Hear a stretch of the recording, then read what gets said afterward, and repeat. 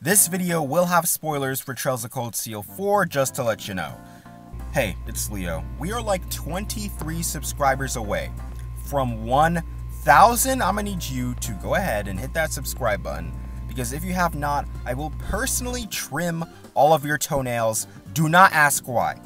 What kills the tension in this game is the fact that hardly anyone dies, and this dissipates the pressure you would normally find when two countries are at war. The setting of Trails of Cold Steel 4 is Erebonia being on the verge of waging war on Calvard. This game feels like a ping pong match. Ping pong matches can go hard at times, but they're still just playing on a dressed up lunch table, bro.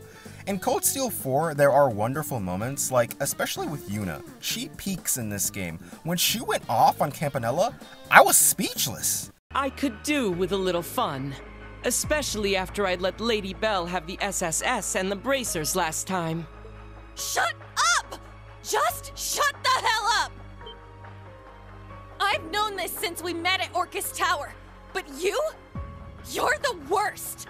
None of this involves you, and you still choose to make things worse for everyone with that crappy little grin on your face! Damn! But when the writers can't kill off a single character out of the massive cast Trails games have, it feels ludicrous. There's no sense of danger. Straight up, I don't like how everything in this game has to be so happy. Let's start throwing out examples, right? The Emperor of Erebonia is shot, so the Erebonians use this as a catalyst to invade Calvard, blaming them. That man should have gone night-night. Instead, they're on some, he's just in fatal condition. No! Y'all know how World War I started. The assassination of Archduke Franz Ferdinand. I don't see the point of having this man be bedridden the whole game. Just off him. Give that sense of seriousness, not to mention no one would miss this dude. He would be a solid plot device. Trails takes the phrase, you can't have your cake and eat it too, and throws that shit out of the window. They can't write off a single person. It's why the game feels anticlimactic at times. It took me 107 hours to feel like stuff was finally getting significant, because they offed one of the baddest females in the Trails series. I was salty, but I was like, damn, this is a good plot twist. The power of friendship doesn't always prevail. But the Steel Maiden's death feels like a slight cop-out. She was an immortal who already lived far past her time. Rufus deadass called her an old hag. Besides, the great war of this era is about to begin. Old legends from bygone days have no place here. No! You make me sick. How could you? The audacity on this guy, killing a blonde this fine with 250 years of experience is crazy. He didn't see the bigger picture. And by the way, no, I did not forget about the Jaeger King. I just don't care. In Cold Steel 4, there was so much interesting drama that could have happened if they had just killed one normal person in the plot. Like, if Victor died when George blew up the Courageous, imagine the tension between him and Laura when George finally comes to his damn senses. That dude finna catch the toughest Radiant Phoenix blade ever seen. It's over. Now, don't even get me started on this cornball mask. I hated this thing. Angelica, presumed dead, comes back with this mask. Crow, the same thing. They even hit Victor with this goofy thing. Let these people rest in peace. And Crow has got to be the worst offender.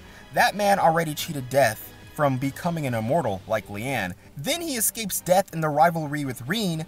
What is the point of hyping up this battle so much, saying stuff like, the loser will be absorbed by the winner, etc., just for the power of friendship to disregard all that shit? When Reen was able to reverse the flow of energy for Crow to leave him with some to live, I was disgusted. What is this writing?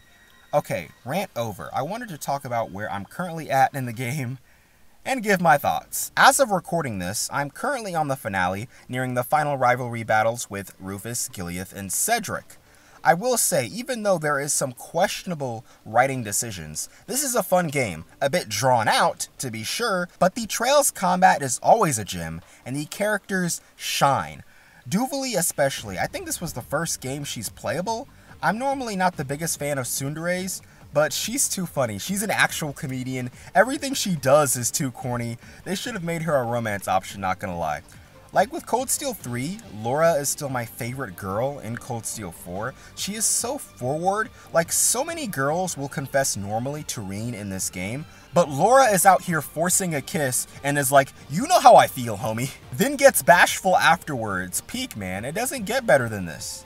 All in all, I like Trails of Cold Steel 4, but as the last game in the Cold Steel line, its writing definitely does not live up to the finale that was Azure. Like, no one dies in Azure, but the way it's written, you feel the gravity of the situation that they're in is significant. Characters are not constantly being resurrected or brought back, etc. I'll be diving into River A soon though, let's get it.